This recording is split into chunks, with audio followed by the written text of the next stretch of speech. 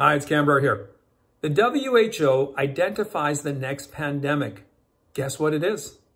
According to an article published late last month in Politico Online, the Assistant Secretary for Global Affairs from Health and Human Services for the U.S., Lois Pace, was in Geneva meeting with the WHO about a potential treaty to help lay the framework for an international response to the next pandemic.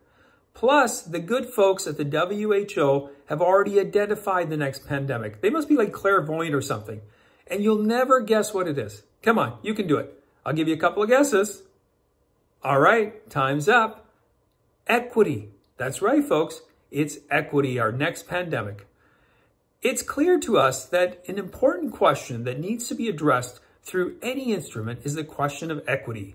How that happens, the approach we take, is something that we need to discuss with member states starting tomorrow, Pace said. Currently, however, the WHO is coordinating an all-out effort to forge an international treaty solidifying an international vaccine passport system. And giving the WHO more power during a pandemic. You don't say. I, for one, cannot imagine how that could go south, especially with all our crack team of experts in charge. Can you?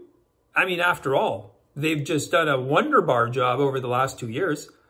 It's another move by globalists. You know, the Klaus Schwab kind and his WEF ilk. You'll never believe it, but bad tech. Now, I've decided to ditch the term big tech and go with either bad tech or good tech instead.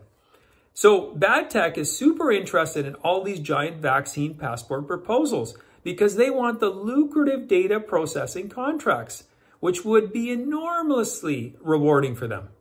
No kidding. How can you blame them? Nothing like fleecing those taxpayers over and over and over again. Now, as Canadians, no need to feel bad, as taxpayers globally would be subjected to this shakedown by these grifters, as each country would have to build out its own tech infrastructure. So what do? Simple. As the old AT&T commercial said, reach out and touch someone. And in this case, it's your MP and senators. Tell them we are a sovereign nation, and as such, we don't want our country submitting to the whim of a bunch of grifters we didn't hire, such as the WHO. After all, if we're gonna get screwed over, it's only proper that elected Canadian civil servants do it. Eh? Anyway, thanks for watching this video. I really appreciate all you new subscribers. Please post any comments you might have. You can also follow me on my locals. It's canberra.locals.com, and I will see you next time.